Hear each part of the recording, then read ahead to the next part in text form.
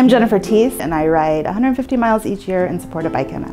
I got involved in Bike MS about 6 years ago. A friend of mine and we saw an advertisement for the Bike MS team at Team Left Hand. We both had family members who had MS, so we decided to check it out. Neither of us had ridden over 12 miles prior to that meeting, and somehow Chris and some other riders convinced us that riding 150 miles about 5 months later was no problem. My great-grandfather had MS, and we've always known the stories of how my grandfather has it, and then my cousin, her mother and uncle have it, so it kind of runs in families, and we've always been involved kind of a smaller way. So when I heard about Bike MS, I got excited about being able to do more. Every year that I ride, I hear from more friends and family who have co-workers, friends, acquaintances, other family members who have MS. It just feels right now to be there to support them, to raise funds, and bring an end to MS